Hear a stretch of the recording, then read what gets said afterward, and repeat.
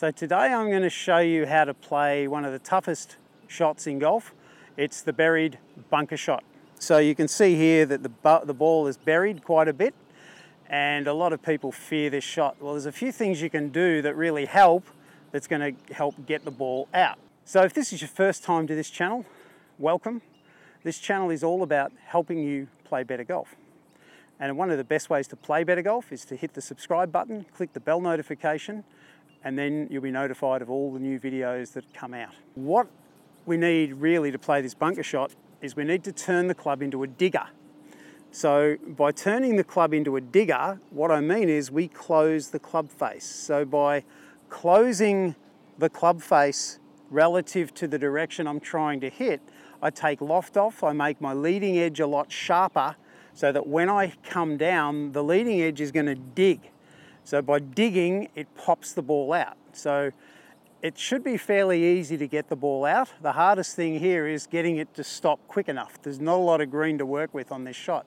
So if I'm in this situation, I've got to think to myself, well, let's just get the ball out, 2-putt and have a bogey, and we'll move on and see if we can get it back later in the round. Okay, so all I'm doing is I'm putting the ball back in my stance. I'm getting the club face to point at my left ankle. I am aiming a little bit to the right of the target because the ball will come left. And I'm trying to hit down behind the ball. This sharp leading edge is going to dig in and the ball's going to bounce. Now the hardest thing with this shot really is the fact that there's not a lot of sand under the ball. Even though it's buried, it's quite a firm base, so it does tend to come out a little bit on the hot side.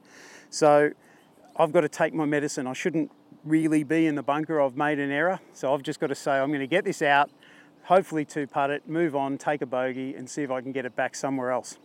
So we'll see how I go when I play this shot.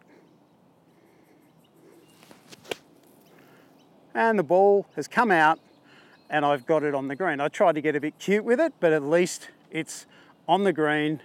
I'm a chance of that. That's probably 2 flag sticks away. Gives me a slight chance, but if not, I'm going to 2-putt, take my medicine and move on.